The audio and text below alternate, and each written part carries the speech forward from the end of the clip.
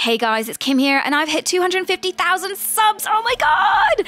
Thank you so much, everyone who's helped me get to this mark. Now, a while ago, I promised that when I'd hit 250,000, I'd answer some of your questions about who I am, what I'm doing, what's that smell.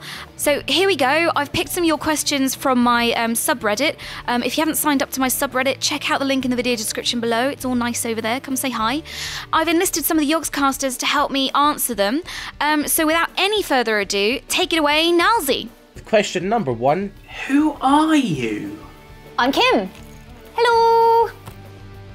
Well, that's not good enough for you there, you know, that's all you really need to know. Oh, well, right, okay. Several years ago, I started my professional life as an editorial assistant on official PlayStation 2 magazine. When that magazine shut down because, you know, people stopped playing the PS2, I jumped onto titles such as the PSP Guidebook and CVG Presents, PSM3 and Xbox World 360, before working as a video editor on an interactive PlayStation show called First Play, which you could pay for and then download straight onto your PS3.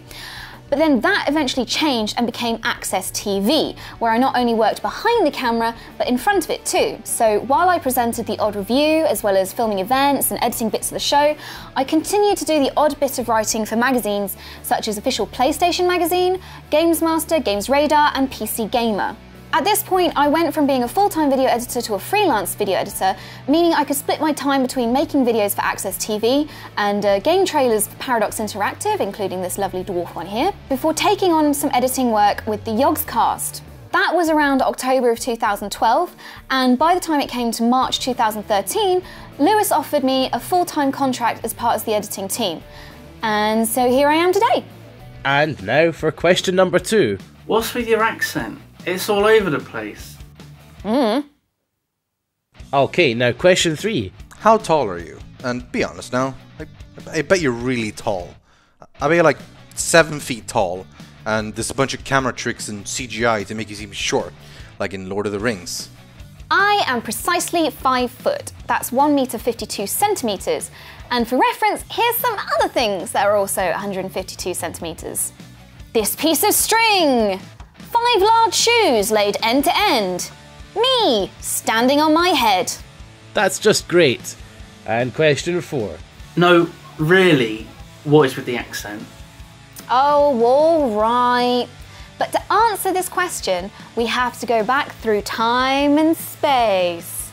Many, many moons ago, I was born in England. My father is English and my mother is straight Chinese Malaysian, meaning her ancestors immigrated from China to Malaysia. Immediately after being born, my ma took me back to Malaysia, and then my epic journey around the world began. Since then, because of my father's job, I've lived in Penang, Norway, Aberdeen, Falkirk, Hull, Venezuela, Colombia, Shanghai, Milton Keynes, and more recently, Liverpool and Bath.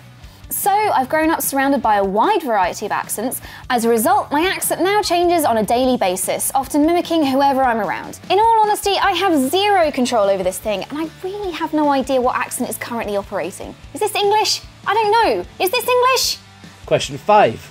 So what kind of things do you do outside the office when you're not making videos and stuff? So when I'm not capturing games, writing scripts, planning content, panicking about how there aren't enough hours in the day, here are a few things I get up to in my free time. Grow vegetables, read comic books, watch horror movies and get too scared to go upstairs, look at photos of red pandas, fail at going to the gym, obsess about Benedict Cumberbatch, and clean up after Oshawott. And question number 8. Do you speak any other languages? 你好，我的名字金宝丽 et je parle un petit peu de français. Yo hablo español también. Arigato gozaimasu. Question 15. If you could interview anybody in the games industry, who would it be? I've been pretty lucky to interview quite a few people already, including Street Fighter's Yoshinori Ono, Tekken's Katsuhiro Harada-san, and Final Fantasy's Motomu Tariyama-san and Yoshinori Kitase. But I'd still love to interview Mr. Ken Levine or Hironobu Sakaguchi. Ken Levine because I want to understand what's going on in that handsome head of his, and Sakaguchi because he's the creator of Final Fantasy, and in all honesty, I just want to hug him and hold on to him forever and ever and ever and ever. Or, you know, at least until he gets awkward or something. Question 17. Do you have the balls?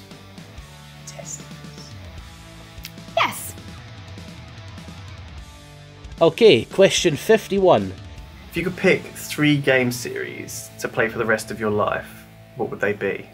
If you had to like take them on a desert island, and that was it.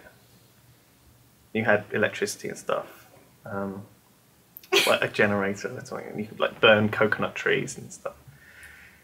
Be efficient, like a geothermal thing. Okay.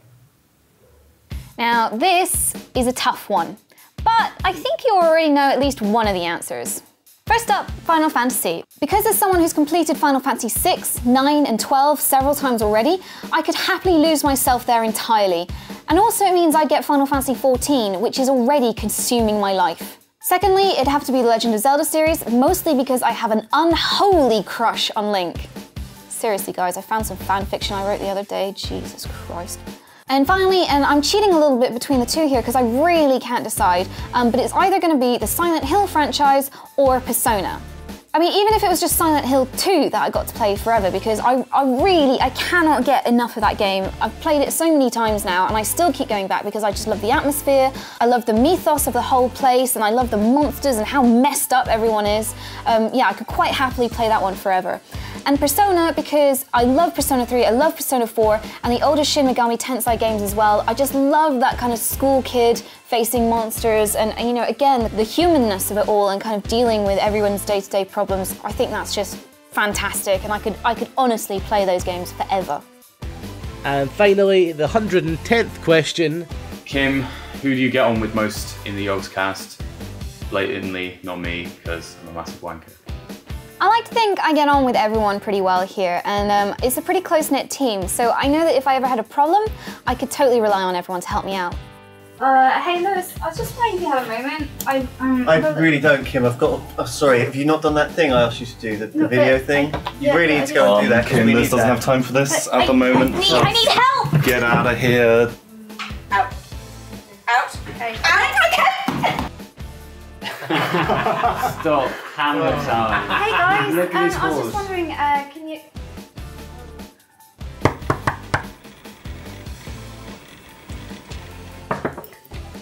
Simon, I need your advice on something. I was just wondering, oh my god!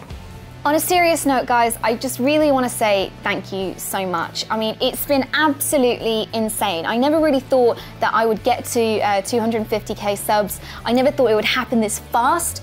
You know, when I set up my channel, I just wanted to kind of have fun with it and just carry on talking games with everyone, which is, you know, something that I just love doing and could do endlessly.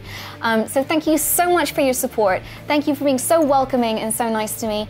And thanks for all your fan art and for your letters and everything like that. And I hope to see you all in the future. And if you ever see me at a convention or anything like that, come over and give me a hug, because I'm all about giving out the hugs. So thank you again so much for all your support. And hopefully I'll see you when I hit 500.